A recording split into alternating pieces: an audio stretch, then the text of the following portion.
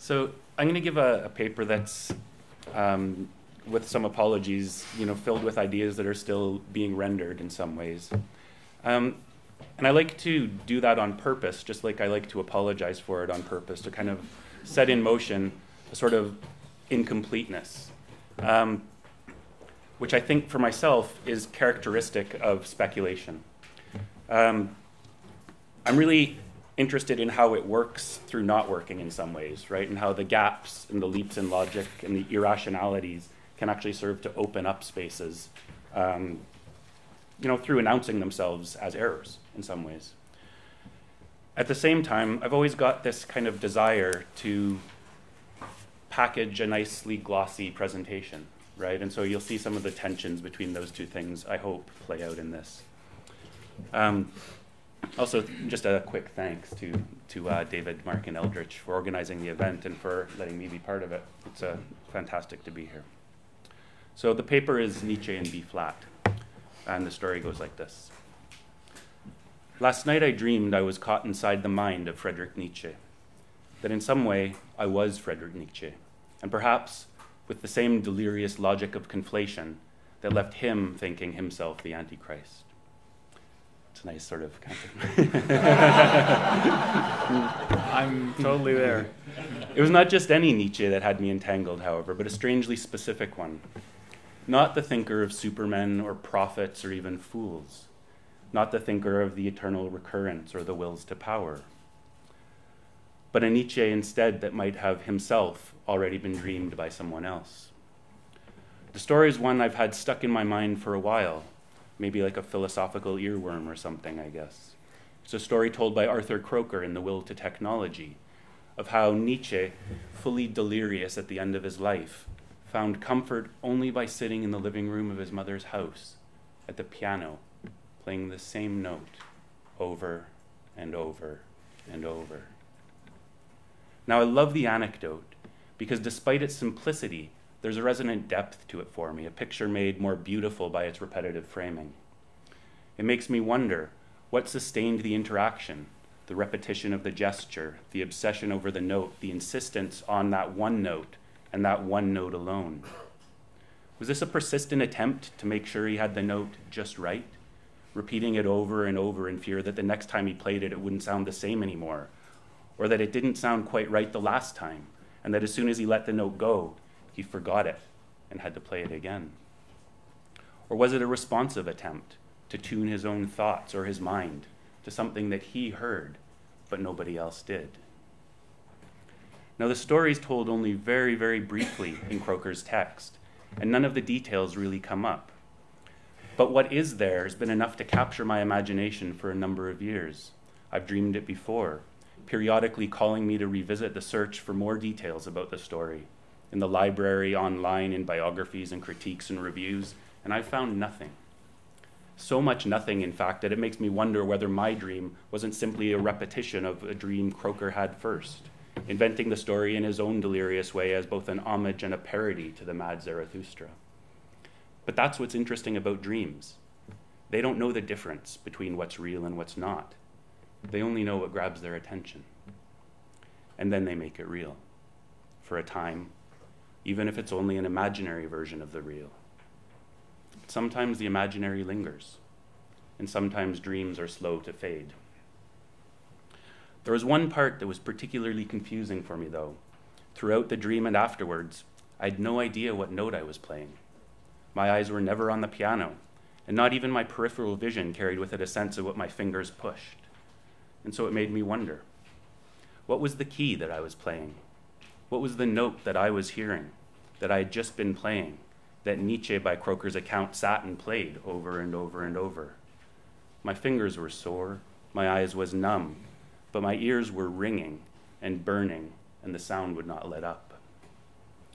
Now, there's no way to know, of course, with any degree of critical certainty or even plausibility. But in many ways, it seems to me that the act of throwing out plausibility is a great point of intellectual departure for speculative thinking. The challenge then for which is to see whether the stories can be woven together or even entangled, such that they are made to linger. Like in dreams, even imaginary causes can have real effects, and perhaps the same is true in some ways in the stakes of the question of tuning speculation. 10 years ago, there was a different story that caught my attention in different ways, yet ways almost as striking as the story of Nietzsche's note.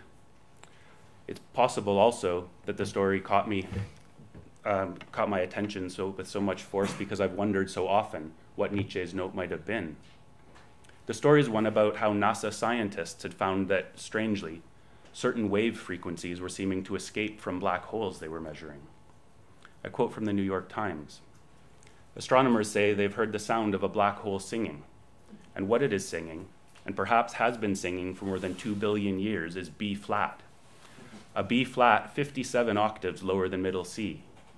The notes appear as pressure waves, rolling and spreading as a result of outbursts from a supermassive black hole through a hot, thin gas that fills the Perseus cluster of galaxies. They are 30,000 light years across and have a period oscillation of 10 million years. By comparison, the lowest, deepest note that humans can hear have a period of about 1/20th of a second.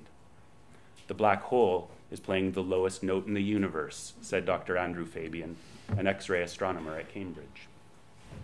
It makes me wonder what it would mean if this note, B flat, was also the note that was so seductive to Nietzsche. I read another story recently online about how B flat, 2 octaves below middle C, will cause crocodiles to howl. When I shared this story with my students, I had one woman raise her hand with surprise and say that the sound of a B flat note had always bothered her too. Maybe it's a thing, I don't know. I also don't know what to do with the different examples except to leave them alone while insisting that they have something in common, even if I don't quite know what that is. But it also makes me wonder whether any kind of deeper meaning might be found in this linkage. For if the NASA scientists are right, and the universe does indeed emit a B-flat sound, then I can't help but think that existential theory needs to be rethought in some way to factor this in. And I'm thinking in particular of that version of existentialism that grew from the moment where Albert Camus famously stood up, addressed the universe, and asked for the answer to the question of the meaning of life. He asked the question, peering up at the nighttime sky, staring into the void of space and into the vast infinite before him, wondering whether life had purpose, what that purpose might be. His question wasn't really a question, of course. It was a demand that purpose be presented as an answer to the challenges and absurdities of lived existence, a question not just of the world and of life, but of the universe itself. But to Camus, the universe answered in silence. Now, I suppose we could ask why the universe gave NASA a different answer than it gave Camus. But the fact would nonetheless remain that for Camus, this silence became the foundational context for the birth of the absurd and of existential indifference. But it was also something else. The silence was an insult, and the metaphysical task of a philosophical generation became that of standing up to silence, looking for ways in which the absurdity of an absent response might be integrated within a framework of human understanding. The reason Camus was such a prescient thinker is that he understood that the technological destiny of silence was to mean loudly, even if no words were exchanged.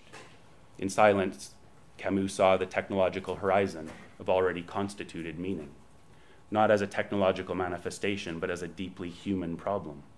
Most absurd of all is the human insistence on presence, forever unwilling and unable to leave quiet the questions. But it's possible that Nietzsche knew better, and taking a page from the game of Cage, heard precisely a possibility or a variation within the silence that Camus missed. If that's so, Nietzsche perhaps went even a step further, not simply making a spectacle out of listening to the silence of the world, but attempting to play along. One note, over and over and over, even if it wasn't quite right, even if it wasn't deep enough or long enough, a B-flat soundtrack for the lonely house around him. Unlike for Camus, for Nietzsche, the absurdity of the challenge may not have been the indifference of a silent insult, but the strange persistence of an answer to a question he had never overtly asked, an answer that became a mantra that became a singular note played over and over on the piano in a last attempt to tune his thinking to whatever it was that was occupying his attention. Now, there's more at stake here than it might at first seem. not simply a vague metaphysical conflation of stories, even if that's part of what I find most interesting to engage. There are lessons from this conflation that can be used to expand our ways of thinking more ubiquitous questions of technology as well. I think in particular of the social conundrum noted by so many theorists of network technology and social platforms, the way electronic culture both connects us to one another in increasingly technical ways and isolates us materially in ways that threaten the traditional forms of material relationships. I'm drawn to the way Sherry Turkle frames the question as one of being alone together, isolated physically but hyper-connected in ways so pervasive that we never quite feel left to ourselves. Seen socially and politically, the formulation makes an amount of sense, but I'm more interested in how it begins to tear apart when we generalize this technical relationship to a metaphysics of electronic presence. Again, I think of Nietzsche at his piano, and I wonder how different that is from me and my computer this morning, meditating on the last notes of this presentation, meditating on the last notes of this presentation, while checking in with the sounds of my own digital universe at the same time. Are they forms of tuning or attunement that carry similar philosophical weight or momentum or possibilities?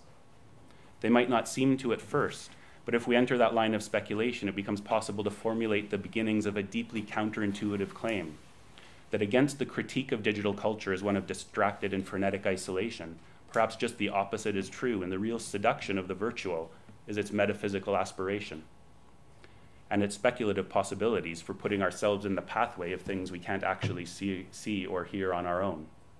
Perhaps speculation is directly tied in some way to the sites we want to speculate against. Perhaps speculation has always been a virtual, even a technological way of thinking. And in some ways it's fitting, since the physicists who discovered the sound of the universe can no more hear the note than we, relying on their instruments of technology to render the sound, to tell them, in other words, exactly what they are not themselves hearing, at which point they begin to speculate and imagine. And we do too, joining all of us together with the imaginary sound of this long, deep note, and in the process reminding us that whether scientifically minded or mad, checking in with the universe is only a keystroke away. But that's what attunement is in some ways, isn't it? Not an informatic process, but an emotional one. Not about the data at all, but about how the data circulates through us. It's how Heidegger defines attunement, at least, not as a competitive process of distilling right answers from wrong answers through critical processing, but a matter of altering moods. And it's important to note that the logic of moods is distinctly different from the logic of critical thinking. Most notably for Heidegger is the insistence that to change a mood does not require that you deconstruct or critique or unravel the mood that you're looking to change. All you have to do is institute a counter mood.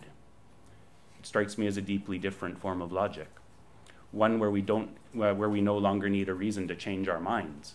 All we have to do is realize that we can if we want to. Smooth logic, delirious logic, dangerous logic. It may also be a form of imagining or dreaming, brought out of the bedroom and into the world of speculation, and perhaps more interesting, into the world of science and technology as well. Aesthetics made real. It makes me think of Marshall McLuhan, and in particular the end of McLuhan's life, after the stroke that stole his voice and rendered him silent. When he couldn't speak anymore, he could still sing. No more data, but a persisting ability to express his moods in other ways. The most famous story is one about how, when joined for dinner by an overtly argumentative colleague, McLuhan turned up the radio in his living room to drown out the voice of his companion, creating that form of digital noise that so often gets talked about as the new sound of silence. But in this moment, it's important to note that McLuhan's tactic was one of exactly attunement in Heidegger's sense, altering the moment not through critique, but by oversaturating the sounds of the space, instituting a counter mood. But what happens when the language of altering moods leaves the anecdotal stage? We heard yesterday about some of the dangers of an aesthetic thinking that ignores its political dimension. And indeed, when reading Heidegger, one should probably always stop to realize that the seductive charm of his smooth metaphysical renderings have their own histories of abuse. But what I think is perhaps more important than the politics here is, strangely, the science. A seemingly new language of science in which informatics is beginning to be spoken in a language of attunement. This is certainly true for technology, with new generations of devices offering us the affect-charged possibility for a digital lifestyle companion, and even some of the newer entrainment products that literally tell us that they can help us think and feel better. In some ways, the iPod's just a miniaturized version of McLuhan's radio, for example, a system through which we alter our moods towards the world by simply changing what we hear. The proliferation of consumer-grade brainwave headsets also do this especially well. Devices like Mindwave and Muse, which promise programs to help us control our stress, focus our mental energies, control our emotional capacities. They promise to tune us and to help us tune ourselves. There's even a device called Aurora that will help you change your dreams, making them more lucid, more productive, more enjoyable. It works by flashing lights in your eyes while you sleep, speaking through the body to the dream in ways that blur not only boundaries between bodies and devices, but between the technological, the ideological, and the imaginary.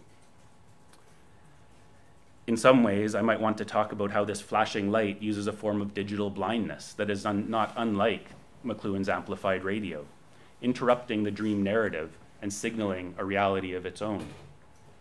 The aim of the Aurora device is to help you wake up inside the dreams that it already knows you're having, the dreams within which it finds itself first, and then from which it signals to you that you're there too. Come join me in your dream. Not just tuning how we feel anymore, but really beginning to tune how we imagine. And so I may have dreamed of Nietzsche last night, but now it's technology promising to help dream me. What remains to be seen is which note I'll be tuned to along the way. Thanks.